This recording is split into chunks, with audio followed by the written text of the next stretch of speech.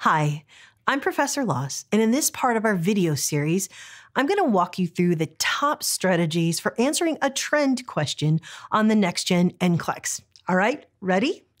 Now, first, we're going to start with a picture. Now, we start our series with a picture because I want to remind you, really important that you use the strategy of picturing what's going on in the question. Now, that might feel kind of silly to you, but I promise in my experience, students who take the time to actually stop and imagine the situation, the setting, the patients, they do better on their questions. So let's get started with this one. I have a 5-year-old client walks into an urgent care center accompanied by a parent. Okay, that's not much to go on, but that's what we know. Pediatric patient, they came in with a parent. Now, I'm going to break down some of the nurse's documentation at the timing. We'll go back and look at, after we get done with this, I'll show you what this will look like in an actual NCLEX exam. But first, I want to laser focus you on these entries so that you have a good feel for what we're dealing with. So at 11:09, that is 9 minutes after 11 in the morning, here's what was documented. 5-year-old client with no past medical history presents accompanied by a parent. Per the parent accompanying the client had lost balance while playing, and the parent grabbed the client's left arm to prevent the client from falling. Afterward, the client began crying and has not used the arm since. Okay, you always read it through once. Now let's go back through and check for my comprehension and understanding. I know I have a 5-year-old client. They have no past medical history, so this isn't a diabetic kid or anything else that we know of. Just a straight up regular old 5-year-old client in with their parent. The parent tells us that the child was playing, lost their balance. When the parent grabbed the client's left arm to stop them from falling, the client began crying and has not used the arm since. Okay, we're done with the initial note. Let's go on to the next one. 11:15. Client is acting age appropriate. Now that's always important with pediatric patients, that you look at them developmentally and see how they're responding. So this note says the client is acting age appropriate, is guarded with staff. That's normal for a 5-year-old, especially when they're hurt, and clinging to the parent. Again, age appropriate. They're letting you know these behaviors are going on, but it's not over the top. This is normal, what you would expect with a 5-year-old client. While attempting to assess the client's arm, the client pulls away, cries, and verbalizes pain. Okay, this tells us this little one, their arm is really painful to be moved or assessed. Now, I'm going to be worried if they have an arm injury. My first thought is going to be perfusion. Do I have good perfusion in that arm? Well, look what we have here. +2 radial pulses bilaterally, brisk capillary. So we've got really good responses here because it's less than 2 seconds. So we're good. They've done cap refill. They've checked the pulses. The arm is being well perfused, but it's still very painful for the child. Now at 11:45, provider, that would be the healthcare provider at the bedside, is manually manipulating the client's arm. The client has been diagnosed with a radial head subluxation. Now that's a super fancy term for, some people call it nursemaid's elbow. I know when I was little, I had this multiple times. It's that elbow joint gets dislocated. So that's what we're dealing with, otherwise known as a radial head subluxation. The entry at noon says, the provider reports manual manipulation was successful. That means they've restored that elbow joint. Okay, now that we've worked through each one of those things, let's review what this will look like when you're taking the NCLEX exam. A trend question looks like this. Left side of your screen is all the information that you have to answer the question with, and on the right side of the screen, you have the actual options that you'll have to interact with. Now you see on the left side, there's those tabs, and you know that when you're taking the exam, not on our video, but when you're taking the exam, you can click on those tabs to look at that information. Now let's take a look at what the questions on the right will look like. You see that you have those boxes where it says select response and a drop-down arrow. When you click on those, you're going to have options. So let me just show you what it looks like. Click on that first one.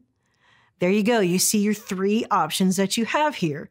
Now, based on that answer, you'll move on to the second one, pick from those options, and then finally to the third one. That's why this is called a trend. You're with the same patient, you're picking an option or a strategy, an intervention, and you move on to the next one and finally on to the next one. So let's take a look at these and now break them down. We've read through all the notes for you, so you got a feel for what the story is. We showed you what the question looks like on an NCLEX exam, which you'll see on your screen. Now we're going to work through how do you answer these questions, the best strategies. Okay, so the question is the nurse offers what option to the client? If the procedure was successful, the client should be able to, that's option 2, and during discharge, the nurse educate the parent about option 3. So we're clearly going to start with option 1. The nurse offers blank to the client. So when you click on that drop down, what do we see? I'm going to offer passive range of motion, analgesic administration, or sticker pictures. Okay, now remember where we are. This is after the client's been assessed. We know the arm hurts. They have good pulses. The healthcare provider has come in and they've done manual manipulation and they said it is successful. My job as a nurse is to go in and make sure everything is good to go, educate, talk to the patients, assess them before they go home from the urgent care. So in option 1, passive range of motion. Hey, let me give you a tip. Passive range of motion is not usually our first choice on any NCLEX question because we want to keep the patient as independent as possible. Now, this 5-year-old, there's no reason you would have to do passive range of motion. Remember, passive range of motion means the caregiver does all the work, and there's no reason to do that on this 5-year-old. And you want to be really careful on other NCLEX questions that you try to keep the patient as independent as possible. And if they can participate, you want them to. Now, analgesic administration. Hey, after you put that elbow back in the socket, they're not going to need any pain medication. So I can get rid of number 1. I got rid of number 2. Now I'm down to sticker pictures. Okay, think about the age of this client. They are 5. Would they like stickers? Yeah, but what would that have to do? Well, even if I'm not sure, it seems age appropriate. I know it's not passive range of motion. I know it's not give them medication. So I'm going to go with sticker pictures. Sometimes that's going to happen to you on the NCLEX.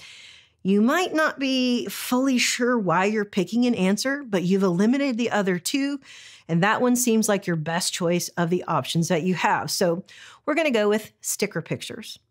Now let's look at our options for option 2. Now it says the question, if the procedure was successful, the client should be able to. Okay, so now I'm looking for the option that gives me the best information that the procedure was successful. Is it grasp the stickers with the affected arm? So the kid would need to reach out to grasp the stickers. Well, that would mean that elbow is working, right? Use the affected arm after resting it for a few days. There's no reason to rest it. Once they've manually manipulated, it's ready to go. So I'm going to eliminate option 2 in option 2. Third one, follow up outpatient with orthopedics. Oh no, that's way over the top. Once you have that manipulated back in, the kid should be good to go. So number 2, hey, this is starting to make sense why number 1 was the right answer. We know that sticker pictures are age appropriate, not going to need pain medicine, and they don't want passive range of motion for an active 5-year-old kid. No reason. So the sticker pictures, have them grasp the stickers with the affected arm. See how picturing that in your mind helps you pick the right answer? Now we're ready for the third part. During discharge, the nurse educates the parent about. Okay, so I'm looking for, based on what happened to this 5-year-old, what's the most important thing I can educate the parent about to keep this child safe? My first option, how to avoid lifting the child by the arms. Okay, does that have any impact on keeping the patient safe? It does, right? Because if you pick the kid up by the arms, you risk knocking that out of joint again, having that elbow subluxation again. What about the second option? Alternating doses between acetaminophen and ibuprofen. Well, why do we give those to children? Well, in this case, it would be for pain, and we know that child doesn't have any more pain since it's already been manipulated and fixed, so It's not the second one. What about the third one? Applying ice at home to the affected arm. Hey, that's not necessary. So let's go back up to the top, make sure that makes sense.